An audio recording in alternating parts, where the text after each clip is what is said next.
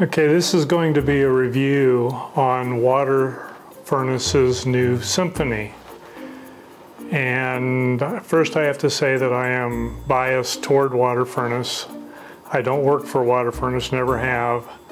But our last WaterFurnace, a geothermal water furnace, lasted for 25 years and it was still working when I had it replaced with a 7 series.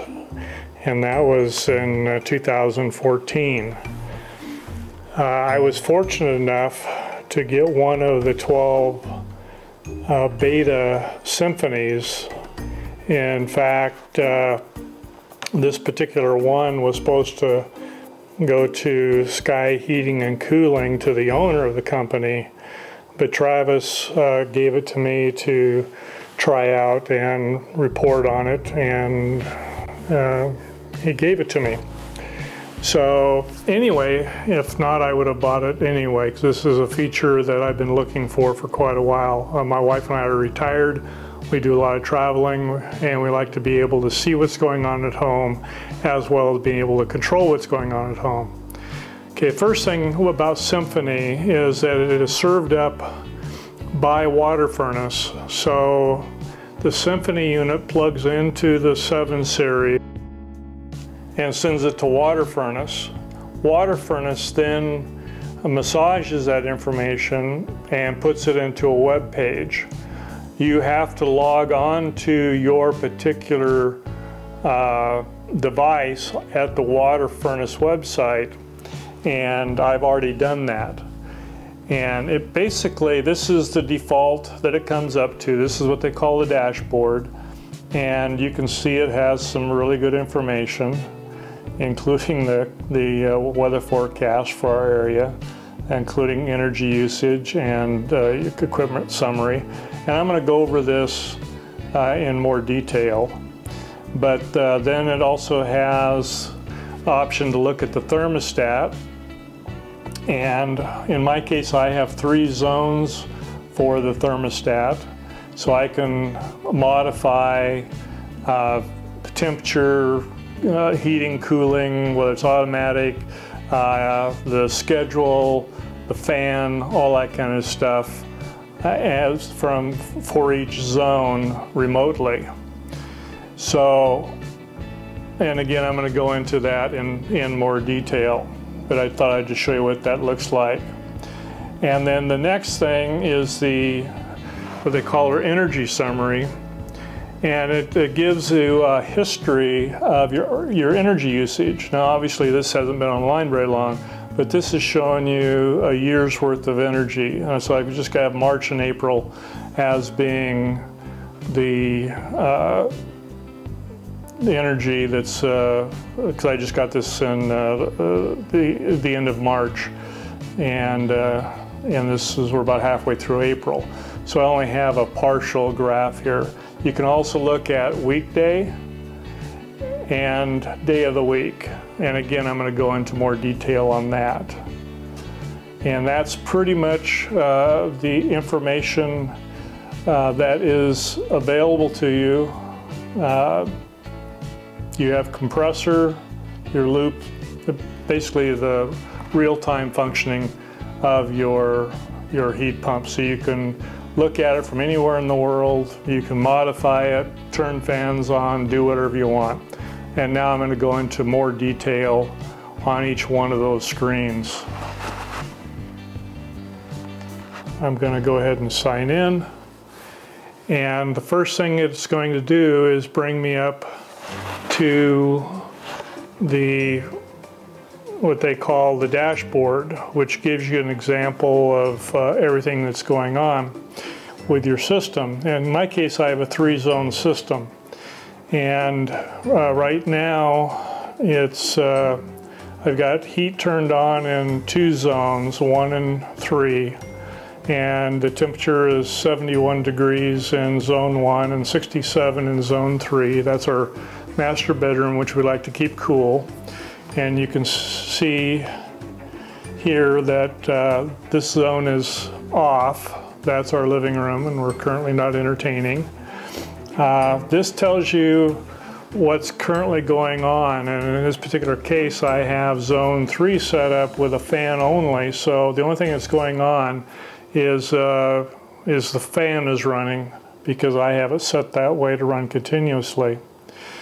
It also brings up information about the supply air, which is at 64.84 degrees. That's what's coming in, or excuse me, going out of the water furnace. And also the air coming into the water furnace. In our particular case, we have a heat recovery ventilator system which is running right now, which is a reason why it's actually doing a little cooling. The loop, we have an open loop system, and our loop, or our temperature right now, is 54.9 degrees. It also shows if the auxiliary heat's on, your compressor speed, your fan motor, and well, we've just since we've been talking, the fan went off, and you can see we're now in standby mode. So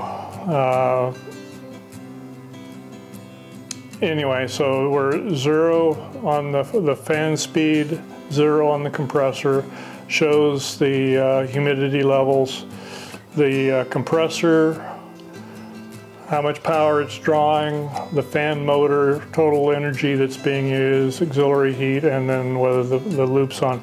It even gives you the weather forecast, and you can see that right now we're at 52 degrees, and or 52 is our high and 41's a low with rain, which I must say is exactly what's going on. Now I'll take you to the thermostat mode.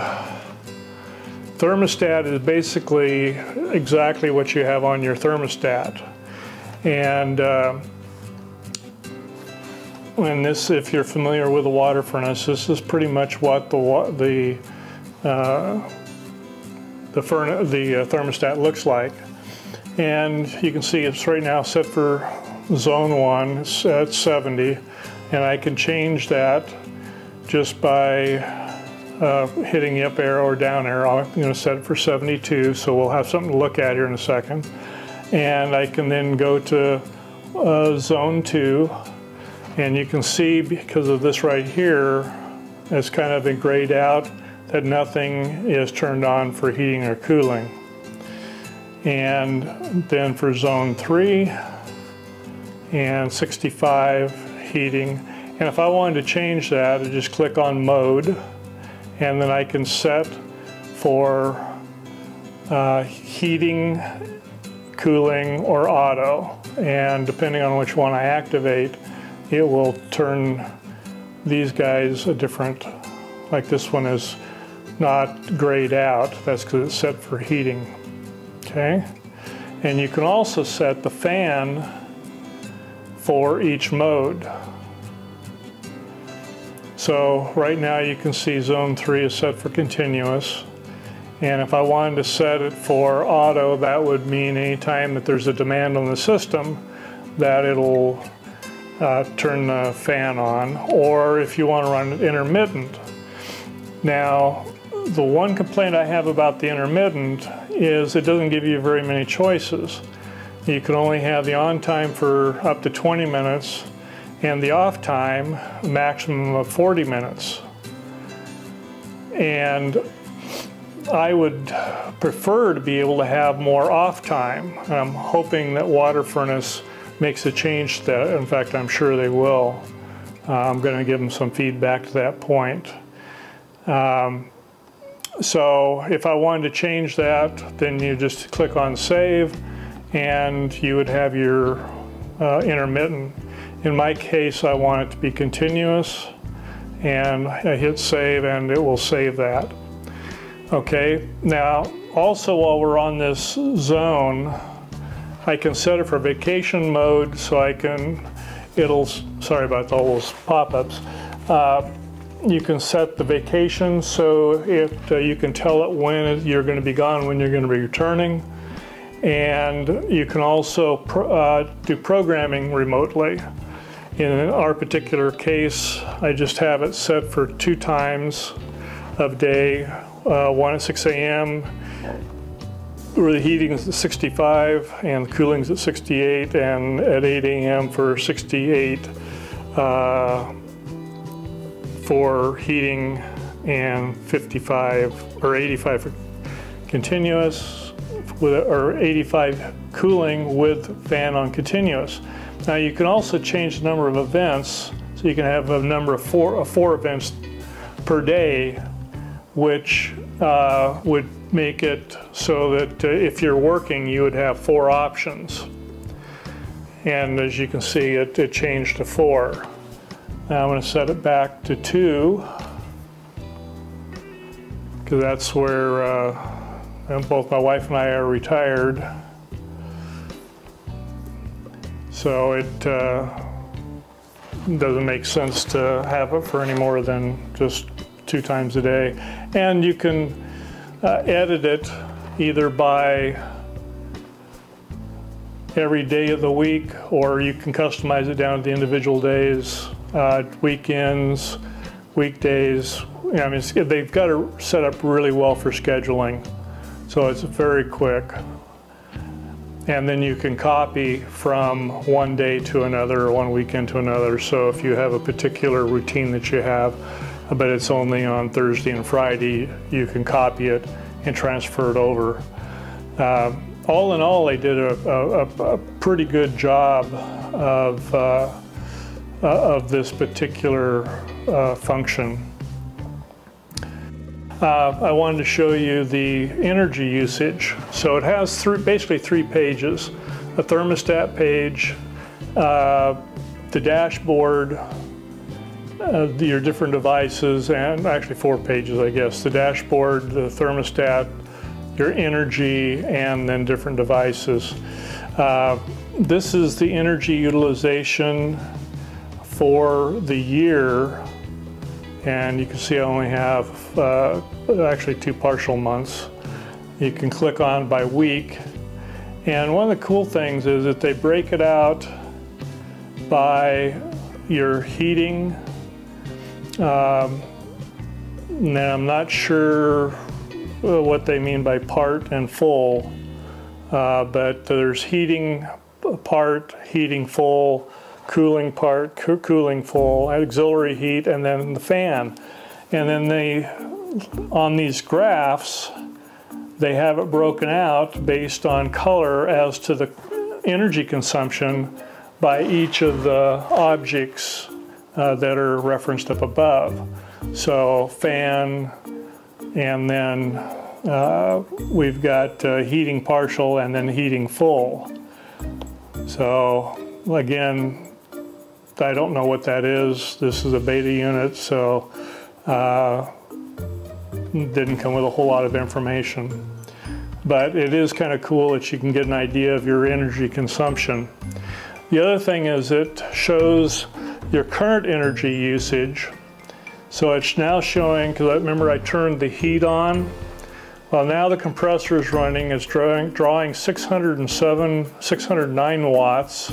The loop pump, which I don't have one, is if you had a closed loop system, it would be showing you how many watts the loop pump is drawing. The fan motor is now drawing 94 watts, and I have no electric heat that's turned on. So totally right now it's drawing 705 watts of energy. And if we want to go back to the dashboard, it will show us, and remember this is being served up real time, so it's now at heating speed 2, and you can see that, yeah, okay, I'll edit that out. You can see that it is now, supplying 78.8 degrees, return air 70, and the loop temperature is 53. So it's just starting to get warmed up. It's just starting to heat up the air. Typically the air is over 100 degrees. Compressor speed is 2, and fan motor is 1. And again, kind of a summary of your energy consumption. So all in all, that's really a cool system. The only other bug that I have found in this is when you go to do the schedule, it doesn't give you the full option of, and I'll show you here. Let me just do an edit, and let's do an edit for Saturday. You can see that for the time it's 8, and there should be 2 zeros there. There's only 1 0. So that's a bug that they, I'm sure, have probably already addressed. There is a new version of this already, and has not been updated yet. So those are the only 2 bugs that I have found in the system, and they're not really bugs, they're just oversights that needed to be corrected. Anyway, that is it. The other cool thing about this thing is that they can remotely see what's going on in more detail with your system. So one of the technicians can actually look at your system and see what's going on, very similar to when they plug in their tool and look at it, so they can basically do the some remote diagnostics using this tool. And that part of it is called Aurora, and it works pretty darn cool. I haven't had an opportunity yet to have to use it, but it's an option that's there. And that is the Symphony that is now available and on the market. It's been on the market for, I think, as of April 1 of 2015. So, and I'm sure that there will be more and more stuff coming down the line. But that's it in the nutshell, and I hope you find it useful. Again, that's WaterFurnace. Oh, and the other thing I meant to show you while I'm thinking about it is in the thermostat, you can go in, and again, in addition to the programming, you can get your dealer information. So if you ever have a problem, you can call up the person who installed your system, and you can either look at it from your thermostat or from Symphony. And so you can remotely call them and ask for them to take a look at it, or tell them what the problem that you're seeing, and they can tie in. Again, pretty cool system. And Sky Heating and Cooling, I highly recommend them if you're putting a system in anywhere in Oregon and up pretty much the Northwest area. Travis, the owner, he's really knowledgeable, and they have several people who are very, very knowledgeable on geothermal, and they're going to be around for a long time. The last person to put in my water furnace, unfortunately, the water furnace itself did a good job.